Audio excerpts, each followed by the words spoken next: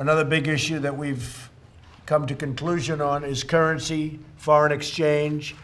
And Steve, do you want to explain that, please? Well, we've had very good discussions with Governor Yi, the head of the People's Bank of China, their central bank. We've also had extensive discussions on financial services, opening up their markets to our financial services firms. So we have pretty much almost a complete agreement on both those issues. And as you know, Mr. President, currency has been a very big concern of yours since the campaign. And we have an agreement around transparency into the foreign exchange markets and free markets, so we're very pleased with that. We've also made very good progress on technology transfer, and we'll put some of technology transfer in phase 1. Phase 2 will start negotiations almost immediately after we've concluded phase 1 and papered it.